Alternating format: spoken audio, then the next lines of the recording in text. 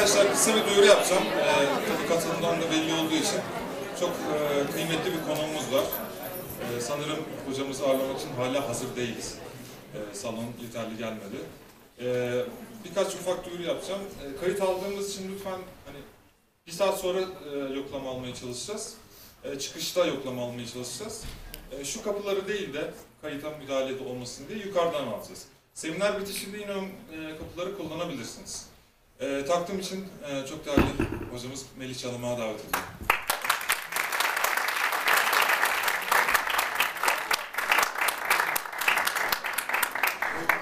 Dear distinguished professors and beloved students, today TEDU University is having the pleasure and honor of welcoming an invaluable academician, engineer, writer, and social scientist, Professor Dr. Syed Tanvir Wasti. Dr. Wasti is an emeritus professor in the Civil Engineering Department at Middle East Technical University, and today he will give a speech on language, literature, and life. Before leaving the floor to Dr. Wasti, I would like to introduce him briefly. Syed Tanvir Wasti was born on June 4, 1941 in Lahore, Pakistan, into a family of scholars and academicians. He received his high school education in Karachi and was awarded a scholarship to study civil engineering at Middle East Technical University in 1957. He graduated with honors in 1961 and was selected to continue his graduate studies at the University of Cambridge, UK, on a scholarship funded by the Central Treaty Organization. After completing his PhD in January 1965, Dr. Wasti returned to teach in the Structural Mechanics Division at Middle East Technical University, where he worked for 45 years. In 1966, he married Yıldız Güvenç, a young colleague teaching soil mechanics in the same department. On leave, Dr. Wasti worked as an assistant research engineer in the Structural Engineering and Structural Mechanics Division of the Civil Engineering Department at University of California, Berkeley between August 1969 and July 1981. At the beginning of 1970s, he taught courses on structural mechanics at Osman Gazi University, formerly known as Eskişehir State Academy of Engineering. He also served as a professor in the Civil Engineering Department at the University of Engineering and Technology, Lahore, between August 1976 and August 1978. Subsequently, he took up an assignment as a research engineer in the Structural Engineering and Structural Mechanics Division of the Civil Engineering Department, University of California, Berkeley, between December 1978 and September 1980. After being retired in 2006, he has worked as a visiting scholar at Robert Morris University in Pittsburgh during 2009 and 10. Syed Tanvir Wasti is the author, co-author, and editor of numerous technical publications in English and Turkish. His technical interests comprise, but are not limited to, limit analysis, plates and shells, finite elements, box-girded bridges, earthquake engineering, engineering education, housing problems, and transfer of technology. His non-technical publications include translations from several languages, as well as over a dozen journal papers on various socio-historical subjects dealing with the Ottoman Empire and South Asia. As an example to his famous translations, the poem written for the victory of Çanakkale War by Necmettin Halil Onan can be given. Dur yolcu, bilmeden gelip bastığın bu toprak bir devrin battığı yerdir. Eğil de kulak ver, bu sessiz yığın bir vatan kalbinin attığı yerdir. And his translation is, stop wayfarer, unbeknownst to you this ground, you come and tread on, is where an epoch lies. Bend down and lend your ear, for this silent mound is the place where the heart of a nation sighs. He published a book titled An Introduction to Late Ottoman Poetry in 2012. Besides, he is the author of Social Science Citation Index 26 articles published in Middle Eastern Studies Journal. He can speak 7 languages: Urdu, Turkish, English, Arabic, Persian, Ottoman Turkish, and German. Dr. Wasti has delivered lectures on various subjects in Turkey, Pakistan, Cyprus, Jordan, Czech Republic, the United Kingdom, and the USA. He has awards from several organizations and institutions such as Central Treat Organization and Metu Parlar Foundation. Now I want to leave the floor to Dr. Wasti to hear his inspiring talk.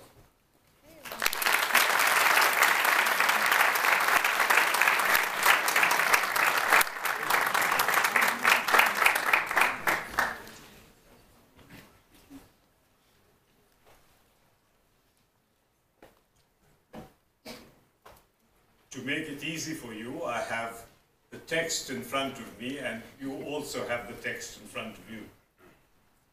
I shall not stick to the text religiously, but I shall substantially say what is written here.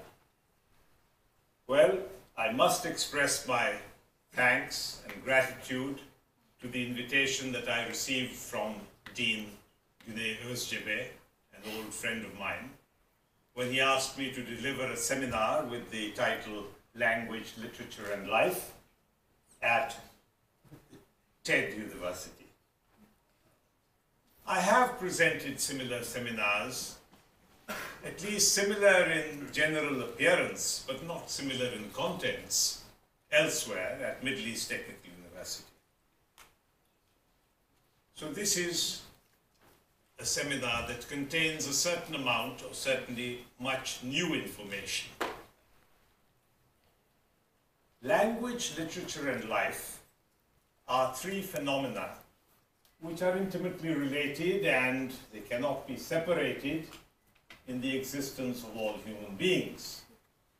Language, literature, and life also influence and determine each other. Now, as I expect that most of you have a Turkish background, I have purposely chosen some examples from Turkish history and literature as well. Well, you notice that the words language, literature, and life all start with the letter L. This gives a repetition of sound to which the ear gets accustomed. This is called alliteration and is frequently found in poetry of all countries, but also in English poetry. Sometimes it is overused, in which case it becomes humorous, facetious, not serious. There is a poem written over 200 years ago by Alaric Watts, which begins, "An Austrian army awfully arrayed, boldly by battery besieged Belgrade." Well, this is overdoing the alliterative part. But in the work of a true poet, alliteration is like music. Now, note the couplet in Fuzuli's famous poem called the Su Kasidesi. Note the melodious repetition of the S sound. Dest bu si arzusu ile ger ölürsem dostlar, kuze eylen toprağım sunun anınla yare su. Now if you turn this couplet into English, it says, "O friends, before I can kiss that lovely hand, if from here I should depart, in a jug made from the clay of my body, serve water to my sweetheart." Now this alliteration is called a figure of speech. There are many such figures of speech. The metaphor, the hyperbole, the oxymoron, the epigram. They lend color and texture and wit to what has been said. We should not discuss these, but the reason why we touch upon them is that they indicate that good writing is not just an accidental expression of thought. Literature should appeal to the mind, but good literature must appeal to the heart.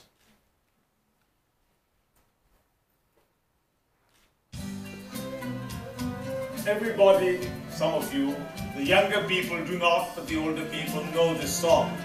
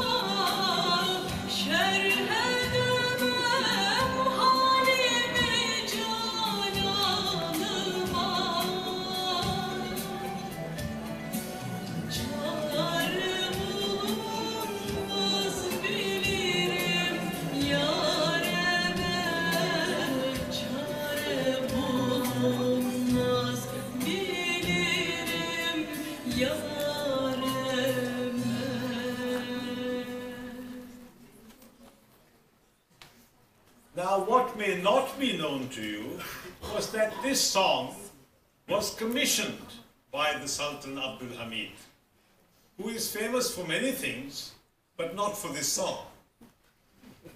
He asked for this song. And the music for this song was composed by the famous Haji Arif Bey. He supplied the music.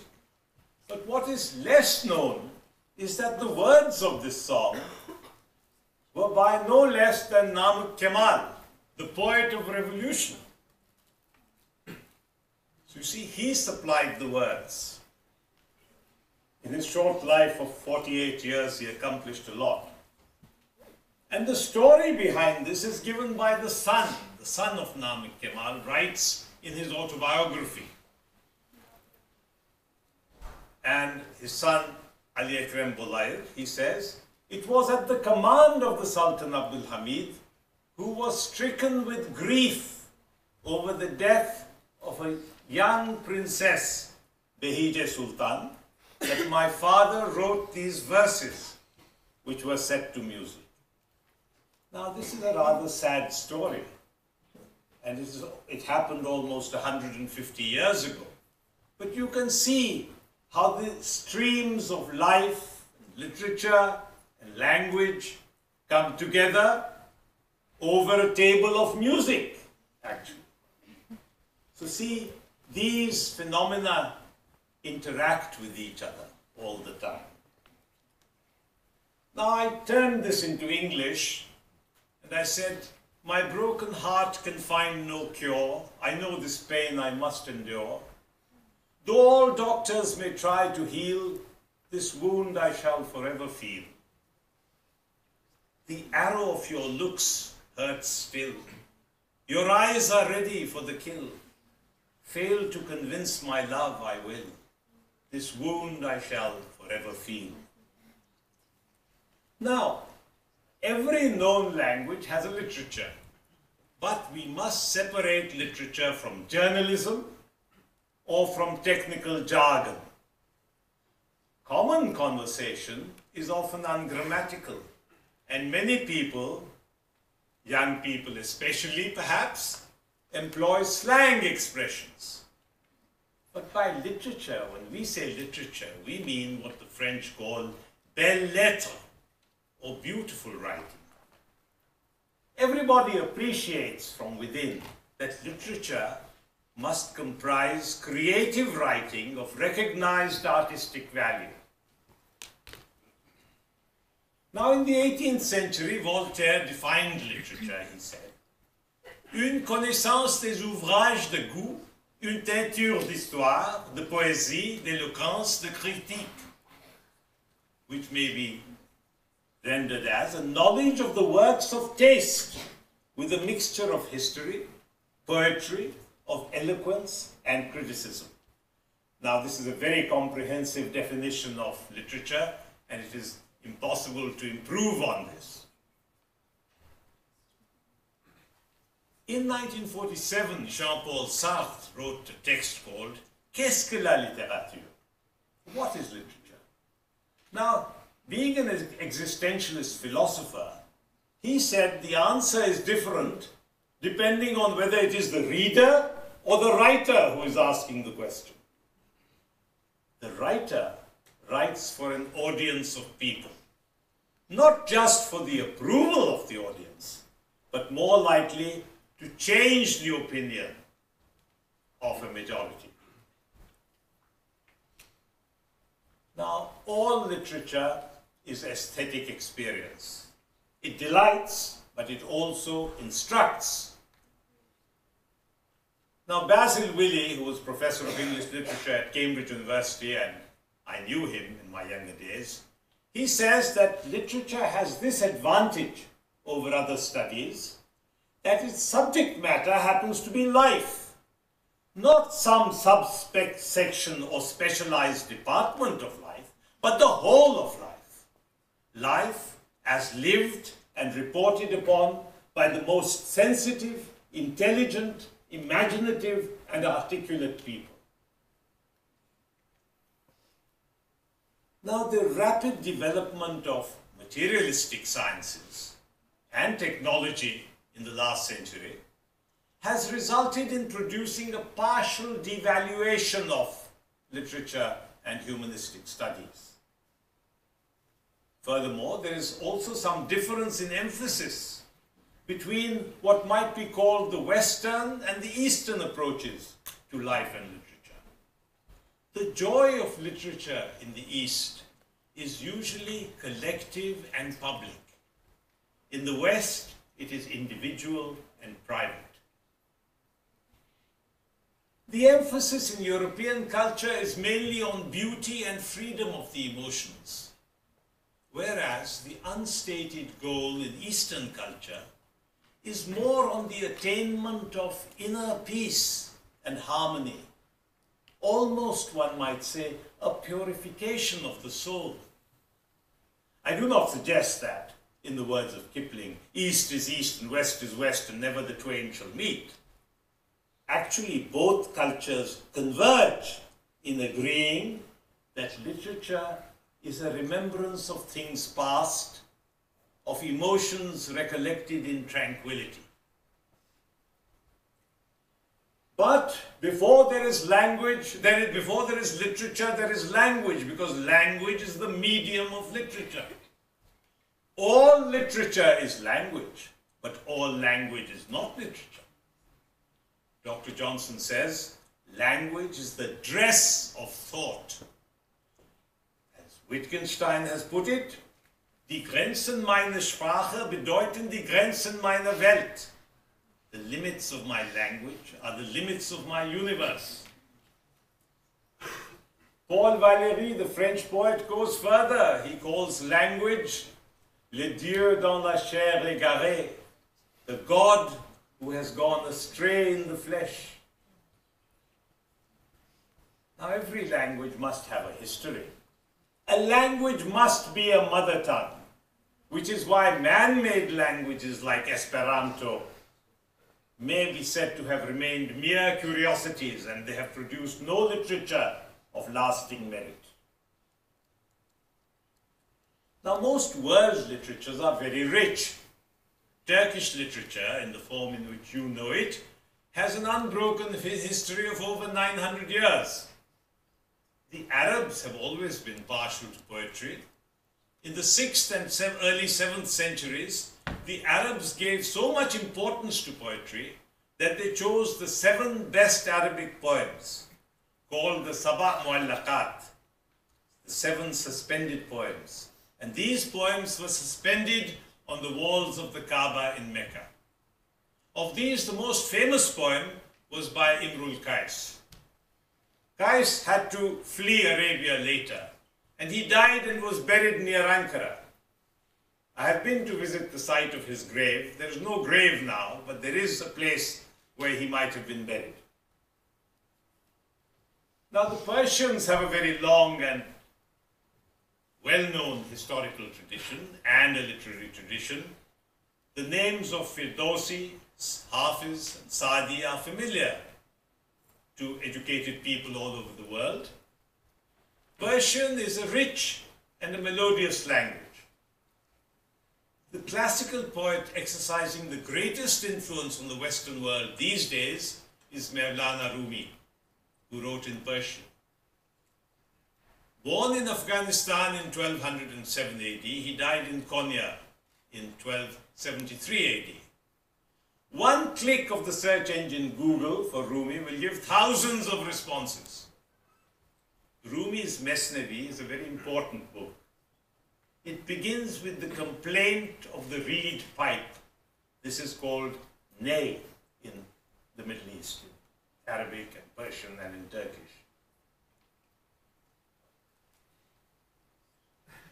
پیشنو این نی چون شکایت می کند از جدایی ها حکایت می کند کس نیستان تا مرا ببریدند در نفیر مرد و زن نالیدند. Oh, hear the sound of this reed which complains and tells of separation and its pains. Since my stem was cut and this reed was made, men and women by my moans have been swayed. In his famous work, the Westöstliche Divan, published in 1819, the greatest German poet, Johann Wolfgang von Goethe, produced a book of poetry which he modeled after the work of the Persian poet Hafiz. Goethe's Divan exemplifies, he calls it the Divan, exemplifies how the Orient was central to German Romanticism. In the notes written by Goethe for the Divan is his famous line, Wer den Dichter will verstehen, muss in Dichters Lande gehen.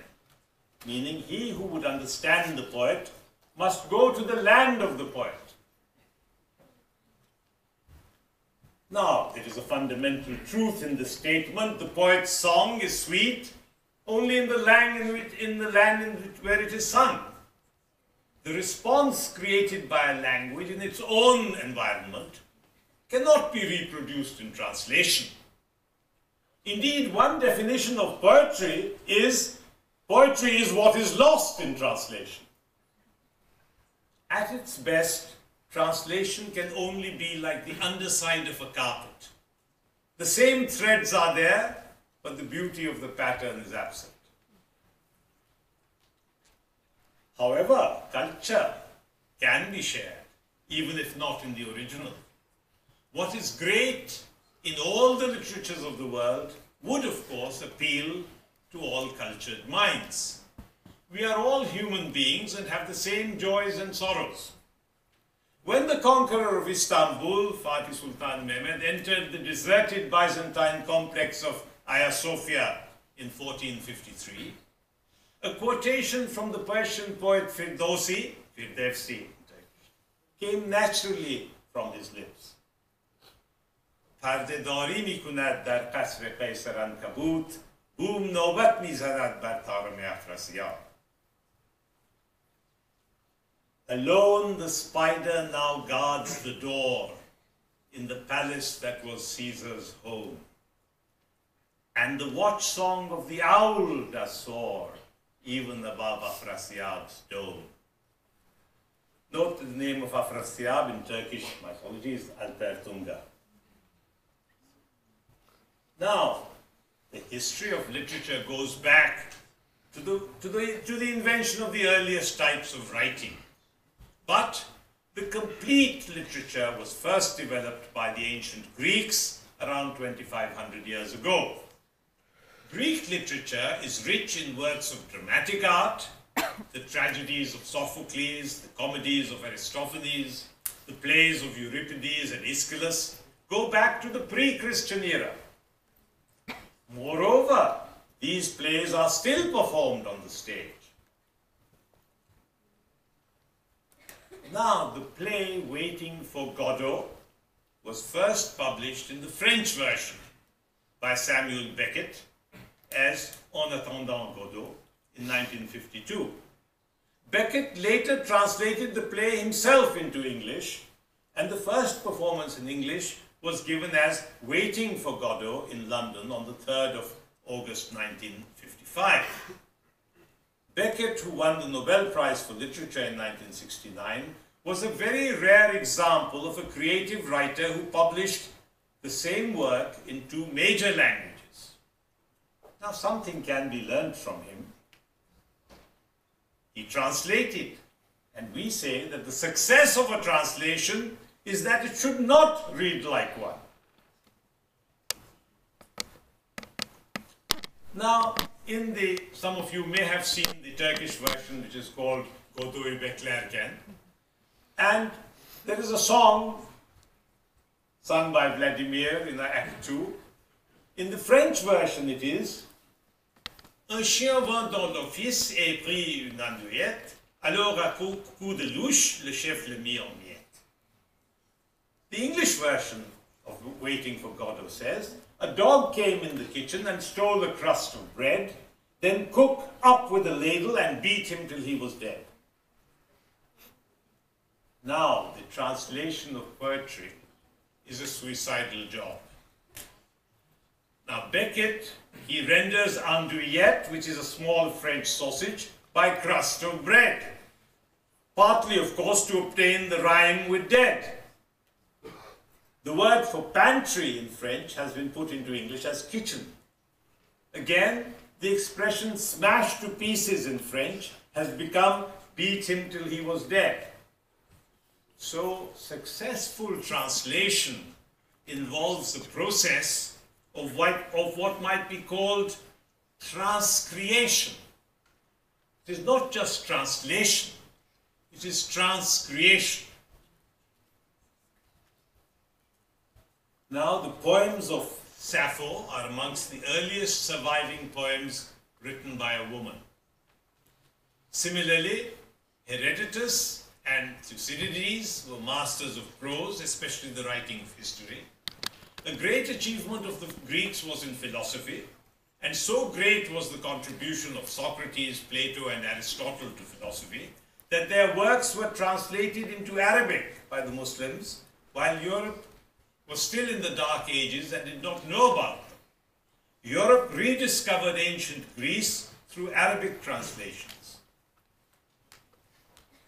Now, it is also notable that at the famous University of Cambridge, the chair in Greek was founded in 1540, the chair of Arabic in 1632, the chair in Latin in 1869, and the chair in English as late as 1910. So you see, universities are not always ahead of their times.